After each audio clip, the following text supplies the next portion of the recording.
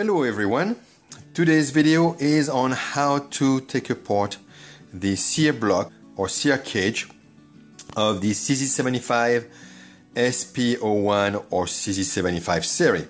This is for the safety model. The cage for the decocker is a bit different. I don't have this one, so I cannot show it to you. What also you will need is, what is it? The 332 punch.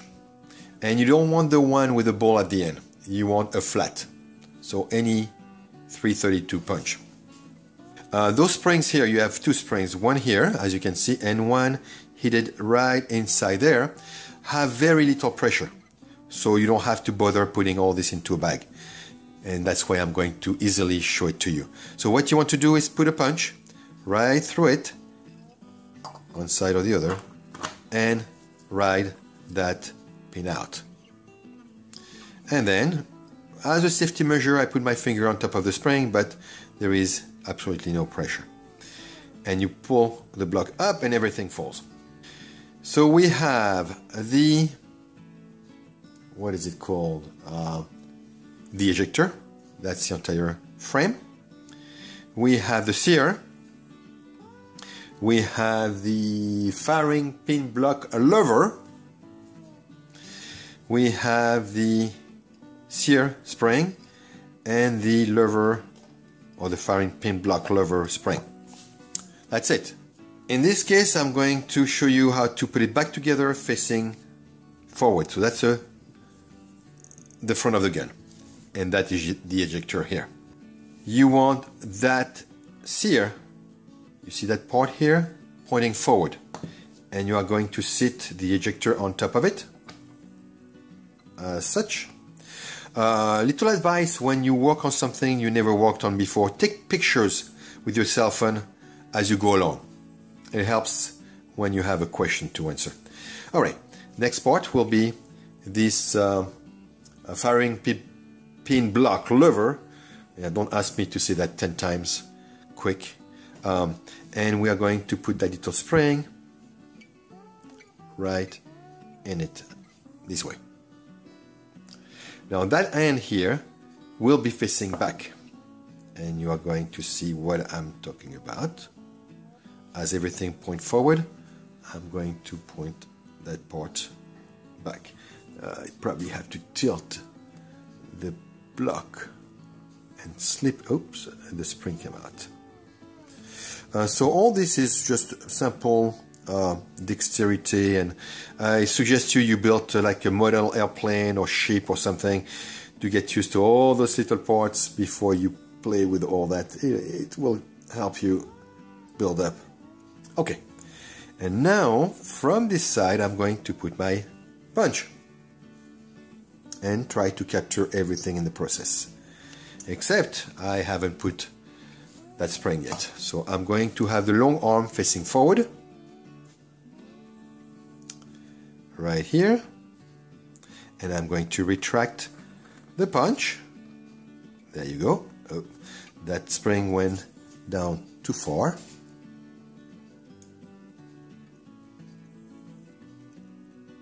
There. Again. So kind of a pen. All this is not hard, it's just a pen. Now you don't want that little arm in the back, see, falling underneath, or you won't have any resistance. That arm here is where the pressure comes in, front and back. So let's do that again. There we go.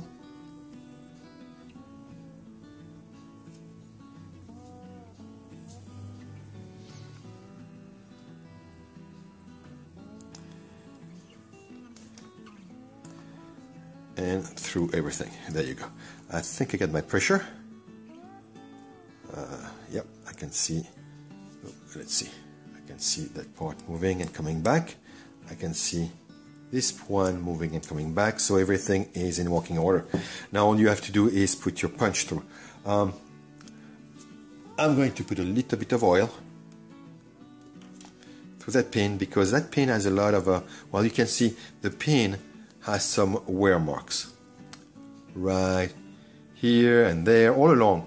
So that's where you have metal to metal contact. And that is where I'm going to put a little bit of oil. Come on, there we go. Just at the tip, and as I push it in, the oil, which I remove the excess, is going to lubricate every metal to metal contact. So that is the most hardest part of rebuilding it. You just have to wiggle things around. So create some pressure on the punch and push that pin. Okay, I'm all the way by the spring. I don't know if you can see that, but my pin is right there. And I will have the pin go inside the spring. There we go. Let's drive it. And my thumb is starting to get sore. That's okay, I'm almost there. There we go. And I am in. And that's it. Okay, so I need... There.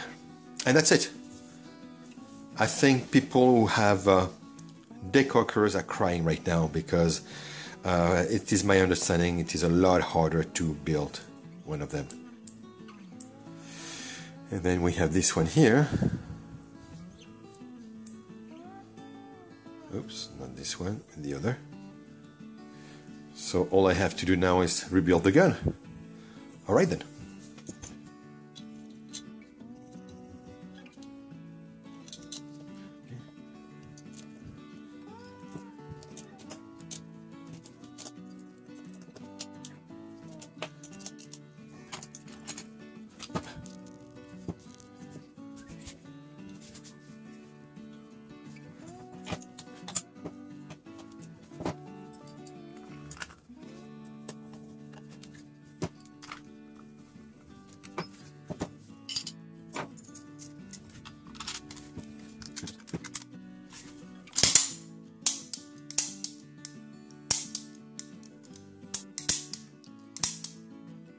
And this is how to disassemble and reassemble the CZ75 Sear block. So until next time, see you guys.